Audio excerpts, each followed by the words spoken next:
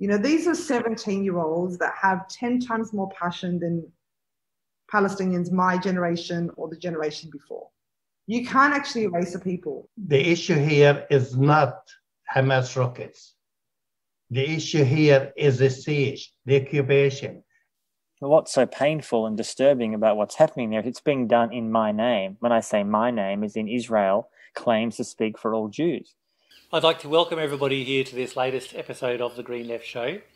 My name is Alex Bainbridge. Today we're going to be discussing the issue of freedom for Palestine.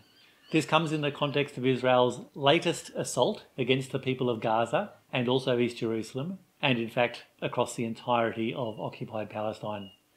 This latest assault, not dissimilar to others in the past, has been characterised by deliberate targeting of residential buildings, doctors and medical facilities, media organisations, the Al-Aqsa Mosque. This is yet another shameful chapter of the Zionist project of genocide, attempted genocide and colonialism. And personally, I was very proud to be supporting the rallies that we held last week for the Nakba. There's more rallies coming up this coming weekend, and I would especially like to encourage everybody who's watching this, if you're watching this before the rallies take place, please get along to join in the protest movement, because people power can make a difference. Now, I'm joined today by three very special guests, and before I introduce them, I just wanted to acknowledge that we in Australia also are living in the midst of a colonial genocidal project. We're living in stolen land. Sovereignty was never ceded by Aboriginal people, and we pledge our ongoing commitment to campaigns and struggles to actually reverse that colonialism and try to rectify the injustices of the past. We've got three speakers here today. I'm especially pleased to welcome Rihab Charida. She is the daughter of Palestinian refugees. Thank you. I hope, thank you. Thanks. Also with us today, I'm especially pleased to welcome Antony Loewenstein, who is an independent journalist and author. Pleasure. Also joining us is Abe Quadan from Partners for Peace. Welcome, Abe. Thank you. Thank you for inviting me and being in your medium here. Before we get started, I do want to just say at the outset that if you like the work that we do, please become a supporter of Green Left. It is actually the most important way that you can support our project. And please help to build the audience for this Green Left Show by sharing the link to this video or this podcast, however you're getting this episode, and give it a thumbs up. Share the work, and if you can become a supporter, we would definitely very much appreciate it. I want to begin with the very last comment that Rihab Charida made when I interviewed her, and I asked her if she had any further comments. So please take it away, Rihab. Just to say that this is a historic moment. There's a lot of hope. And I think that regardless of the events that unfold in the coming weeks, regardless of what happens, something has been unleashed, and that ain't going anywhere. I mean, Israelis are rightfully afraid. And I say that not because, I think that they should be afraid, but I think that the Israeli, Frantz Fanon talks about this in The Wretched of the Earth. The settler is only interested in living in a settler colonial context. Once you remove that context, they're no longer interested. We are demanding freedom and we are demanding equality. And that has been, and there's a united call for that. And I think that's the most important thing to note about this time that we are in. It's a historic moment. It's a very pivotal moment. And we are full of hope and full of support for the resistance. I began by asking Rihab and Abe their reactions to this latest assault.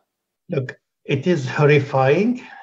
It is saddening, frustrating, anger. All of those feelings really brings to the fore. Not because this is something happening new. It's been happening for 15 years. And the incubation has been there for 54 years. Israel always says, this time we're going to demolish Hamas.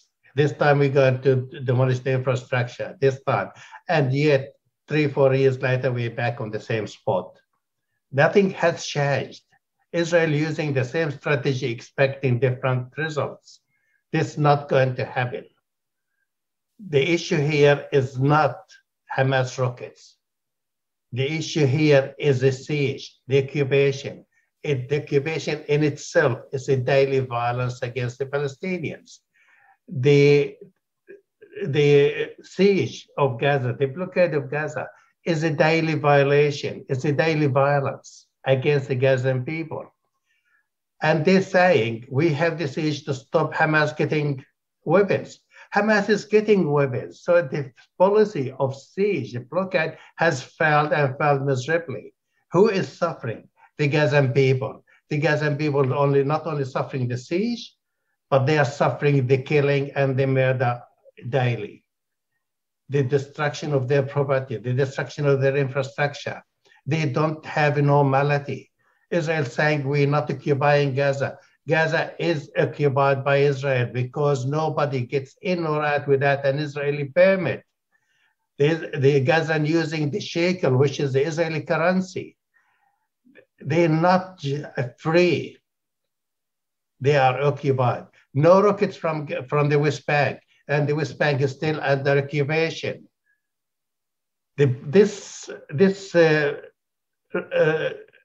justification has so many holes. You cannot really justify it. Well, I think that this assault is like all the previous assaults, in that Israel is ruthless in terms of, it's targeting media buildings. It bombed the streets that lead up to Shifa Hospital, which basically house medical staff and doctors. So top neurologists, the head of the Gaza coronavirus response unit, the head of that, he was killed in the latest, bombardment. So it's not any different as far as the colonial violence that Gaza has endured for decades. That's not any different. What's different this time around is the international response. I think, I've been thinking a lot about, why the international response is as strong as it is now.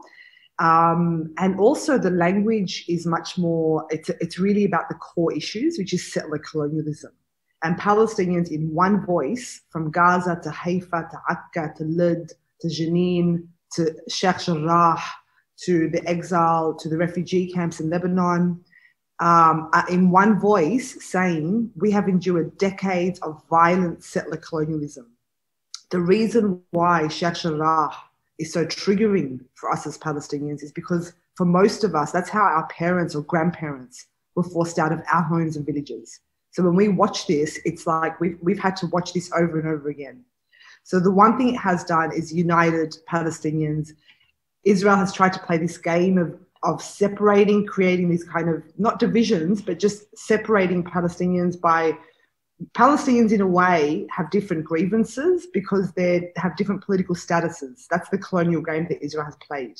And so Palestinians inside 48, inside so-called Israeli borders, have a particular political status and a particular apartheid treatment.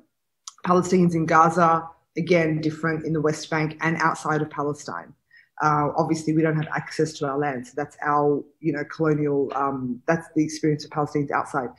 But what this has done is brought Palestinians together. It's unleashed, I believe, decades of rage, of accumulated rage, because we have had to watch Gaza get bombarded over and over again. How many times can a place be bombarded in the way that it is now?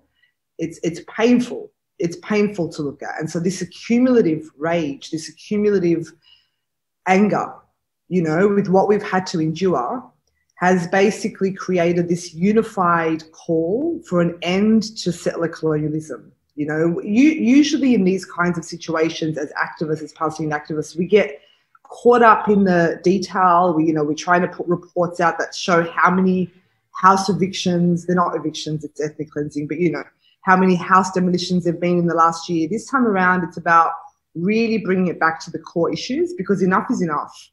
The Israeli colonial war machine has been unrelenting, in its destruction of Palestinian life and basically making life impossible for Palestinians to live in Palestine in peace, in any part of Palestine.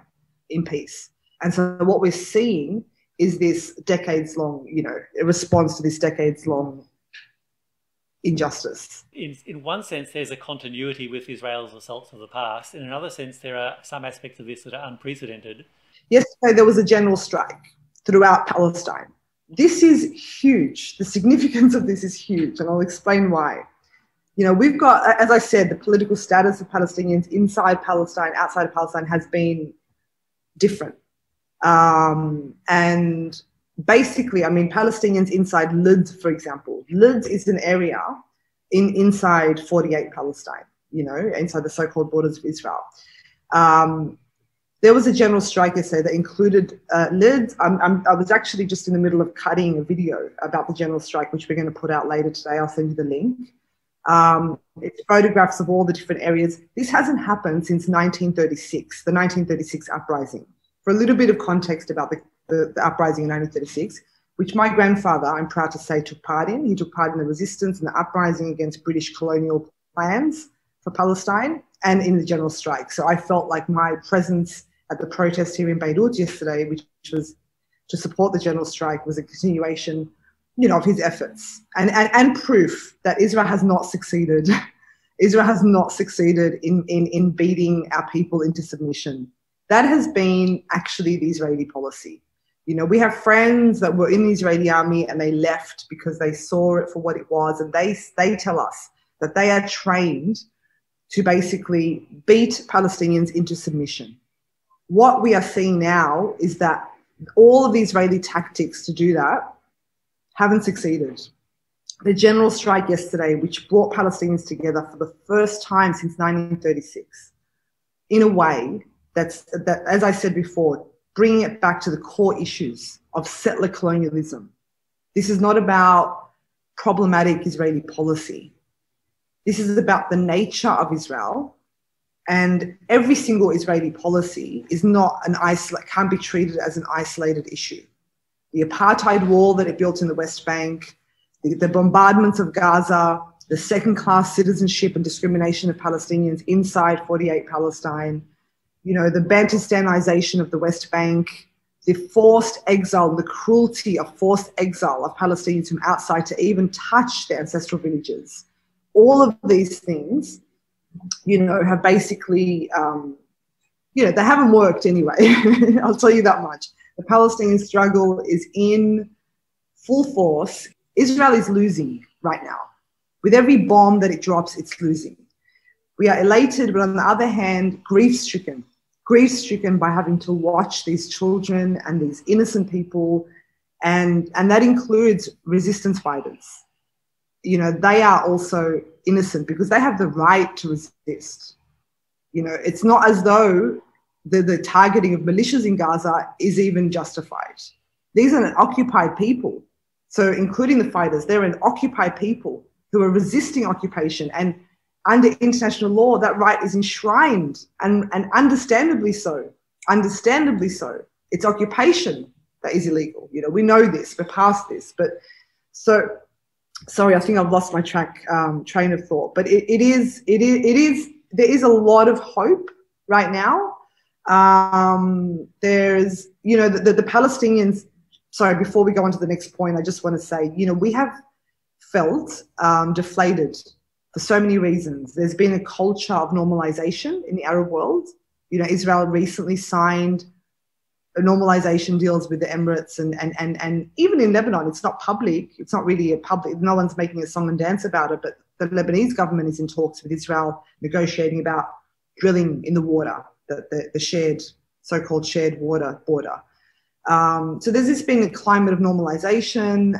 It's been very depressing because the Palestinian resistance and the Palestinian movement has been, I wouldn't say dead, it never died, but, it really wasn't able to express itself. There was no, but the forces, sometimes historical forces, just like the George Floyd moment that we saw recently, it's not as though George Floyd's murder was any more unjust than the murder of anybody that was killed by police brutality. But there's certain historical forces that come together sometimes, for African Americans to have to watch their people over and over and over again get targeted, it creates this rage. And when the moment's right, there's an uprising that actually creates change. And I think that's what we're seeing. This is one of those moments that's happening in Palestine at the moment. And there's a lot of hope. There's a lot of hope because Israel has never had a moral leg to stand on, but it's increasingly becoming difficult for Israel to justify, what it's doing, basically. I want to turn now to Antony Loewenstein. I asked Antony about his experience of apartheid in Israel-Palestine. Look, I was based in East Jerusalem between 2016 and 2020, and East Jerusalem is under occupation by Israel, has been since 1967, so over 50 years. And I've been visiting Israel-Palestine since 2005, Israel, the West Bank and Gaza. And I guess when people often hear the term apartheid, maybe for the viewers of this, it'll be more normal or accepted, so to speak. But obviously for many others, it's a bit of a new term to hear. We think of apartheid when we think of South Africa back in the day. I would actually argue that South Africa still is under apartheid, but a different form of apartheid. But putting that in conversation for another day, that what it means is that Palestinians are treated as second-class citizens. It means that in the West Bank or Gaza, of which there's 5 million Palestinians, they don't have equal rights. In fact, they have no rights. They can't vote in Israeli elections. They are treated by a brutal military Israeli regime. Children are arrested, routinely attacked, tortured. In Gaza, which is currently under attack by the Israeli Air Force, there are roughly 2.1 million Palestinians trapped in the world's biggest open-air prison. And what that means is that it's densely populated. People can't run away. So when, for example, there's an Israeli airstrike, people have nowhere to go. You can't run away. I mean, you can leave your building, you could leave your apartment, but there's nowhere to go. And as we've seen in the last week or so, where Israel has killed now over 200 people, of which I think 50 or so were children. I don't know the exact figure right in a second, but it's a sizable proportion of children. That these are often families who are trapped in a home, who can't go anywhere, who have nothing to do with Hamas, have nothing to do with terrorism, have nothing to do with anything apart from living their lives. And what apartheid means in the current Israeli-Palestine conflict is a system of dual rights, where Jews are at the top of the hierarchy. And I speak as someone who's Jewish. I live there as a Jew. I'm not an Israeli citizen, just to put that very clearly on the record, but I am Jewish. So the discrimination when I was there was never against me. But what's so painful and disturbing about what's happening there, it's being done in my name. When I say my name, is in Israel claims to speak for all Jews. And although growing numbers of Jews say that's not the case, that they do not accept that thinking, the sad reality is, as we see in the last week, as much as I don't want to acknowledge this, the truth is that the majority of mainstream Jewish opinion supports Israel uncritically. It is changing. It is changing. But apartheid is a brutal reality. And just finally on this point, Human Rights Watch, probably the world's largest human rights organization with its own political problems, which I won't get into right now, and some other issues around the world, not least in Latin and South America, often is very much towed a pro-US State Department line. But again, putting that issue aside for another day, it released a report about a month ago, which was quite an important report because Human Rights Watch, with all its faults, is regarded quite seriously by a lot of people around the world, essentially saying that Israel's committing apartheid. Israel's leading human rights organization, B'Tselem, in January released a report saying exactly the same thing, not just in Israel, not just in the West Bank and Gaza, but saying that the entire territory controlled by Israel is apartheid. Of course, Palestinians have been arguing this for many, many years, and certain dissident Jews and Israelis. But I think you're seeing the impact of that just in the last week, although obviously US President Biden is 110% backing Israel, which is not surprising if you know his history. There is certainly what I see as a welcome, I think split is too strong a word, but there is a growing group of relatively small number but growing of Democratic politicians, Rashida Tlaib, Ilhan Omar, AOC. AOC has their own slightly mixed history on this issue, but in general, they are getting far more vocal. They're talking about apartheid. They are talking about stopping this war. They're talking about stopping or curtailing US military aid to Israel. So far, it's had no policy impact, and I think it probably won't in the short term. But what I think you're seeing is an important split. There needs to be a split. I mean, on one level, actually, I'll end with that. So, yes. And Abe, your comments about apartheid? Well, you cannot have a Jewish state with a democracy.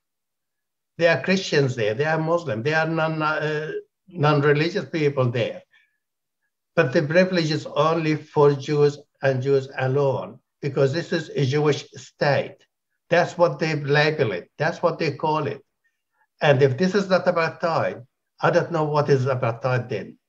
We had it in South Africa. They always denied apartheid when it was glaring and right to the world. It is apartheid because there are not two systems, three systems, the same thing in Israel, where we have not only one system. We have, the Palestinians are ruled by Ottoman laws, that 100 years old, by the British colonial laws. They are ruled by the military laws. They're not ruled by the Israeli civil laws. And if this is not apartheid, if someone have the same crime, an Israeli Jew and a Palestinian Israeli, they are different. They are treated differently. Jerusalem people, Palestinian in Jerusalem, they are treated differently. Their homes demolished. Their homes are taken away from them. They're not having a citizenship. They don't have the right. They pay more taxes. Clearly, it's not enough just to analyse what is happening in the area. We need to work out what is to be done. And so I asked, first of all, Antony, can you please comment on what the Australian government should be doing? Yes, I can. Let me just briefly say what the government is not doing now. The government, and this is obviously under Scott Morrison, but let's be under no illusion. If Bill Shorten had won the last election, there would be little difference. Yes, in the Labor Party there is some movement, which I welcome, of trying to change this conversation. You don't really see much evidence of it at the top levels. The Penny Wongs, the Tanya Pliberseks, the Anthony Albanese views. You do see some... Bob Carr has become a really curious figure, actually. Bob Carr, for years, who was the Premier of New South Wales, who's hardly a left-wing radical, let's be honest. I mean, New South Wales, he was a pretty terrible Premier, in my view. He's sort of become quite a weirdly interesting character in the ALP in the last years on this issue. Quite outspoken on Palestine, talks about apartheid, is pushing that party left. Not fast enough, and let's not get into detail about that, but there is something happening in the ALP, which I support. I don't support the ALP at all. But I think it's important that conversation's happening, and if they'd won, if Bill Shorten was Prime Minister, there probably would be a little bit more within the Labor Party to put pressure on Shorten as Prime Minister. However, he's not Prime Minister, which is probably not a bad thing anyway. The current Australian government's position is uncritical towards Israel. Do whatever you want. Australia has made public statements that they block any ICC investigations into Israel at all. Most people might not be aware that whenever there's a UN vote on Israel-Palestine, this has been the case for years, there is most of the world on one side, and on the other side is Israel, the US, Australia, and some client states in the Pacific, Micronesia, Palau. Now, obviously, they're doing it, those countries, because they're US client states. So I guess I kind of get that in a way, because they need the money, and okay, fair enough, I guess. But what's Australia's excuse? We kind of know in a way, but look, Australia's role could be very significant. It's not going to change the conflict on its own. We're a relatively small power. What we could do is a few things, briefly. We could sever all military ties with Israel. Australia has a long history of both buying and using Australian weapons and vice versa. That's a problem. That could stop. There could be a complete... that'd be a start. The second thing is Australia could be far more outspoken against what's going on. They could be critical of the idea that Australia's role is a small one, that we could be very critical of what's going on there. We could be far more outspoken about Australian Jewish citizens going to fight for Israel. I don't know if there are any particular Aussie Israelis fighting right now in this current conflict. That I don't know. But in their past, there has been, in fact, including in Gaza. And I'm happy to be corrected on this, but I can't think of many other examples where an Australian citizen can go and fight in another country's war, potentially commit war crimes, and it's just seen as business as usual. I mean, can you imagine if an Australian went to go and fight for Hezbollah? Well, clearly that'd be against the law here, and Australia would not tolerate that, or ISIS. Now, I'm not saying that Israel is ISIS, but I'm saying that I can't think of any other example where this is happening. So Australia could be far more outspoken against that and say this is not acceptable. And I think Australia could, if as a medium power, also be far more supportive of boycotts. Now, it's hard to see that happening anytime soon, but I do compare it to apartheid South Africa, where there was a gradual global campaign by many countries, not led, I might add, by Australia or the US. In fact, the US was one of the last countries to come on board because successive US presidents supported what was happening in South Africa. But a sporting boycott. There's a range of things Australia could do. And I think, like with most things, we'll be followers rather than leaders, but it's certainly possible. But our role at the moment is deep complicity. And now we'll turn to Abe, your comments on what the Australian government should be doing at the moment. Well, live to its values and principles without having double standards. There's one standard for this and stand for other. If you are for human rights, if you are for democracy, if you are for freedom, then support the Palestinian to have two-state solution as per the official policy. The Australian government knows two-state solution is becoming further and further away. It's more impossible today than yesterday. And it's not going to be any better. Supporting Israel, Israel will not give up 1 inch of the territory. And we're going to find this violence going on and on and on. And we are just watching it and supporting the aggressor. And Rihab? Well, I guess the colonial context in Australia, for me, it's like all is in order. You know, Scott Morrison is supporting Israel. All is in order. It makes sense. Everything is falling into place. You know, the fascist leaders of the world are coming together. You know, the leader of Brazil, Trump, you know, Scott Morrison, you know, birds of the same feather will flock together. And so for me, it makes sense that Scott Morrison supports Israel. When you think about all of his other policies, it would be strange if he supported the Palestinian resistance, given his policies on everything else. And most importantly, when we talk about Australia, we talk about the occupation there. And, you know, it's a different kind of brutality, and it's a different kind of, you know, colonial brutality, but it's been unabated in Australia as well, you know, in a different way. And I mean, you go. I mean, of course, we want to reach a point where governments are cutting ties with Israel. It's going to become difficult, even for the Scott Morrisons of the world, for the ScoMos of the world, to justify their support for Israel. That's what we're not counting on his moral enlightenment. You know, I mean, sorry if that's a term, but we're not relying on him to wake up and suddenly realize, you know, that's not going to happen. But the pressure could lead to that. You know, in America, you've got a president at the moment who, like every president before him, has been very one-sided in his support for Israel and Israel's right to defend itself, no mention of the destruction it's causing, no mention of all of it. And for the first time that we can, I mean, remember that for the first time, he's actually getting pressure. He's actually under a lot of pressure because he's only supporting Israel. So it's not as though Joe Biden, he's an ardent Zionist. It's not as though he will reach the point of having to concede or having to, you know, because through his own, you know, position, but he will be forced to because of public pressure.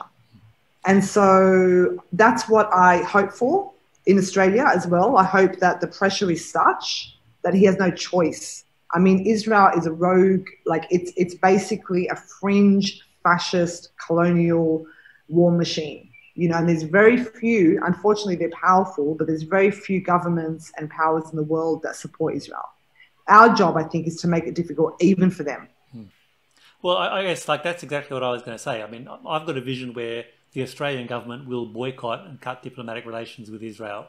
Now, that may seem far-fetched at the moment. It might seem far off, but I believe it is possible with people power to bring that kind of pressure even to the Scott Morrisons of the world. And I guess, do you agree that that's what we should be pushing for? That's my question.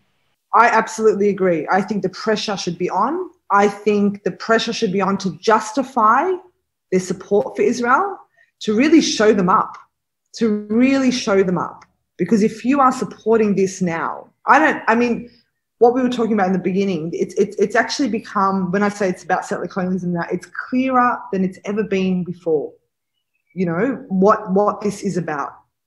It's not a religious conflict. It's not this, it's not that. It's violent settler colonialism. And the people, people in positions of power were on the back foot if they wanted to support Palestine. They would get a backlash and they were on the back foot. That's changed. That's already changed. We just need that to reach the furthest points, which are these other colonial kind of fascistic governments like, in the States and in Australia. I also asked about the boycott, divestment and sanctions campaign. This has been one of the most important tactics for the Palestine solidarity movement around the world. We need to be selective in what we buy and what we don't. There is ethical investment. Ethical investment is about not supporting weapon industry, not supporting environment that damage the environment. We're not supporting anything that against the human rights. Israel is doing just that, violating human rights in breach of the international law. It is an occupying power, and it has been for 54 years. It's denying me as a Palestinian of a home. It is really, and I think boycotting the products of the Israeli settlements is the least we can do to register our disapproval of this policy. All what we want is to live side by side in peace and harmony, in two-state solution, and not talk about this right now or forever. We're going to talk about it in next year. We're going to talk about the year after, because nothing will change while Israel getting away with murder. And the final question I wanted to ask, the boycott, divestment and sanctions campaign has been the main tactic that the Palestinian solidarity movement has been pursuing in recent years. Do you agree that's what we should continue to do, or do you think there are other things that are more pressing? I think by all means necessary, basically. By all means necessary. And I don't favour one form of resistance over the other. Each form of resistance has its place. I don't get into debates about which. I think it's just about where we stand. From the outside, BDS is a great weapon, in our hands. And I think that it's really important for people to, we can basically show our support in different ways. And I think BDS is a very effective way. It worked for South Africa, and I don't see why it won't work for Palestine. And Antony has been speaking out recently about the issue of journalists and media, how they cover both this current assault and also the issue of Palestine and Israel more broadly. Can you comment on that for us today, please, Antony? So many journalists, and obviously one doesn't want to generalise every single journalist, but many journalists do a really terribly complicit job. And what I mean by that is that they are happy to republish uncritically Israeli government PR. And yes, it's tricky when, for example, right now there are no Western journalists in Gaza, but there are lots of Palestinian journalists in Gaza who are doing remarkably important work, either filing for Western news organizations or on social media or whatever it may be. And I, with a number of other journalists last week, wrote a statement. We're all in Australia. People can find this at dobetteronpalestine.com. It was a statement that essentially said, and people can read the exact words, but essentially saying that it's no longer acceptable, it never was, but it's even more unacceptable now that journalists do this kind of both sides argument, namely there's the Israeli side and Hamas, and they're both fighting, and who knows what's going on, and it's all very confusing and complicated. And yes, there are two sides. On one level, that's factually true. There is Israel and there's Hamas. That's true. But it's not sort of two equal sides. There's an occupy and an occupied. I often think about, would journalists, and some did, but most didn't, in 1990, 4 years before the end of apartheid, if you look at how most Western media covered apartheid in South Africa, I'm not talking about some media who supported it till the end, but in general, by then, most media, with exceptions, accepted the fact that what was happening in South Africa was apartheid and horrible and should end.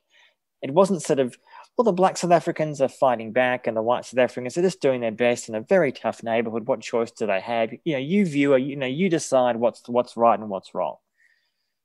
It wasn't like that. It was clear that one side was hugely incorrect. It doesn't mean that the ANC, for example, was perfect or angels. No, it doesn't mean that the Palestinians are angels. They're not. There are horrible Palestinians doing horrible things as well. I mean, they're humans, so obviously that's the case. But in general, this is a question of occupied and occupier. So the statement essentially was released on Friday last week, about a week ago, less than a week ago, and it kind of went viral, meaning that a lot of journalists have signed from across the media spectrum. Now, of course, what does that actually mean? Well, signing a statement, you could argue, is quite a simple thing to do, although in some media organizations we're hearing that they're getting in trouble by their bosses for doing so. I'm not going to name names, obviously, but there has been some issues. But generally speaking, I've been pretty happy with the number of journalists who have signed on. The aim of that statement, just briefly, was to say that within your own media organization, obviously I'm a freelancer, so I have no media organization, but if you're with the ABC or The Guardian, or whoever you may be with, or even Fairfax or News Limited, good luck with that. But whoever you're with, that it is important to have a conversation. It's not about blindly accepting everything a Palestinian says. No, it means saying that this is not two equal sides of a conflict. And test is now what happens in the coming months and years. Once this conflict, so to speak, is over, it'll end tomorrow, next week, God knows when, not soon enough, but it will end, and it'll go back to the awful status quo, as we all know. So the question is, how often are Palestinian voices lifted up? How often are they given a chance to be heard?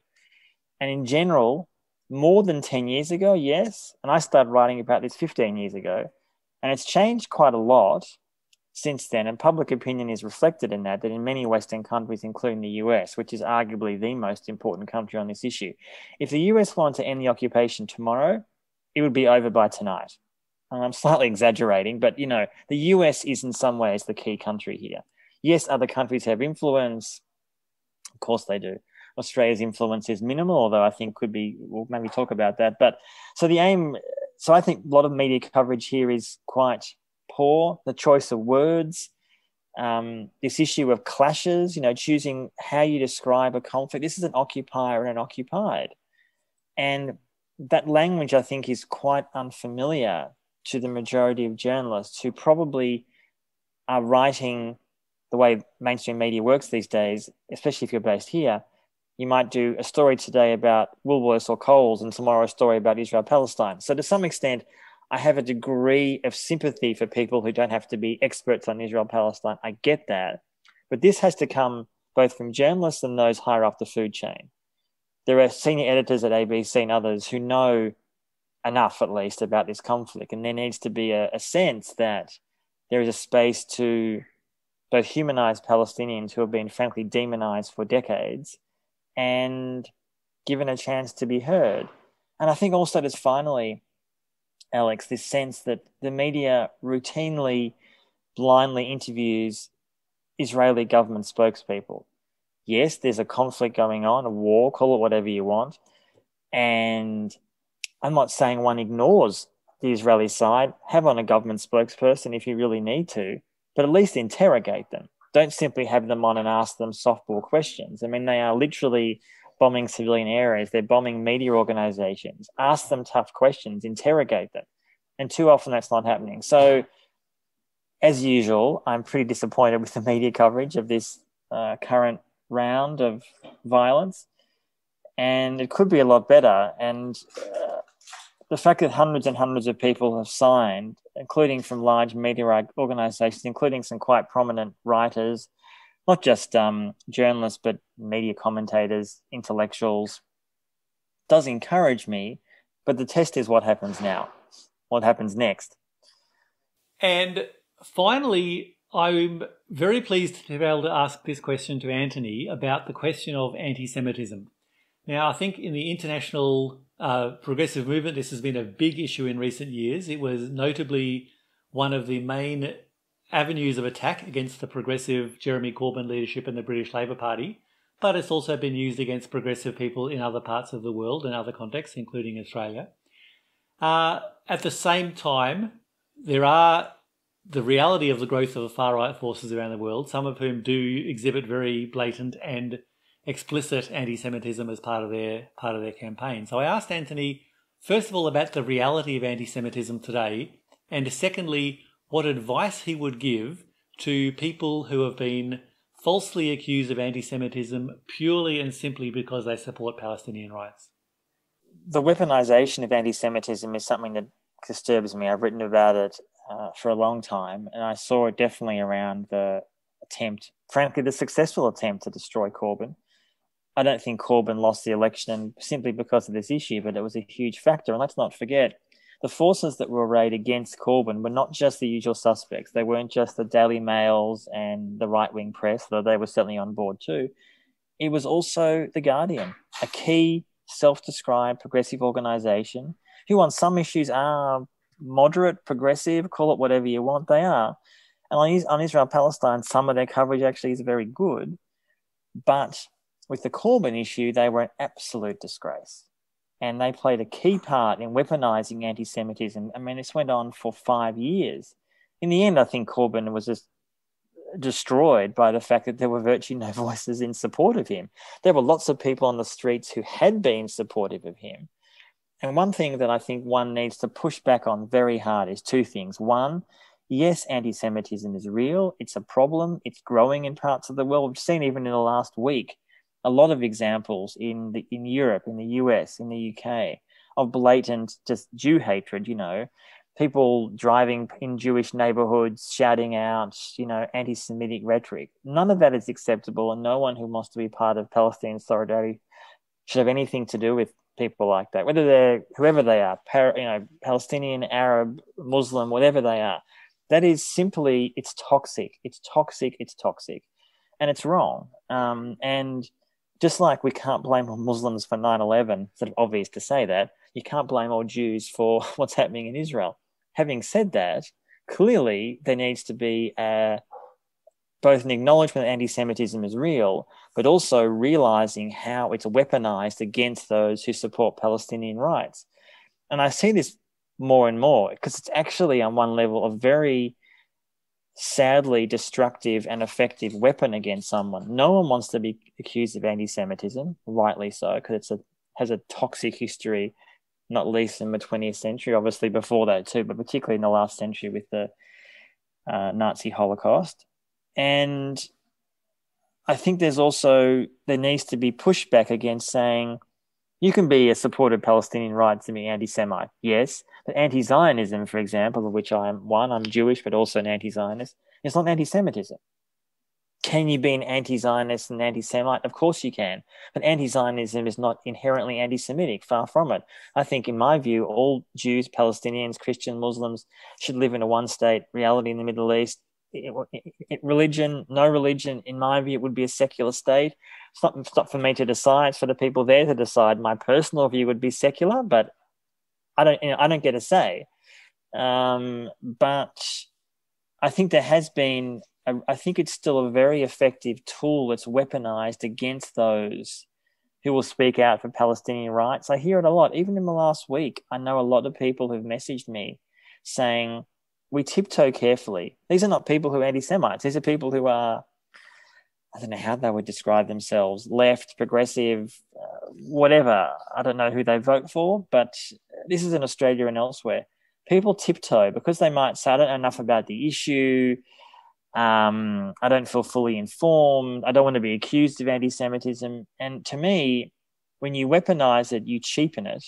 And you therefore lessen the ability to fight against real anti-Semitism, which is happening, which is the attacking of synagogues and attacking of Orthodox Jews who are visibly Jewish. Obviously, liberal Jews don't wear all that traditional kind of black garb, and Orthodox Jews do. So they're kind of in some parts of the world, sadly, very obvious targets. And we've seen that attacks in quite a few Orthodox communities, particularly in New York in the last years. Horrible attacks against Jews just because they, inverted commas, look Jewish, so therefore they're a target.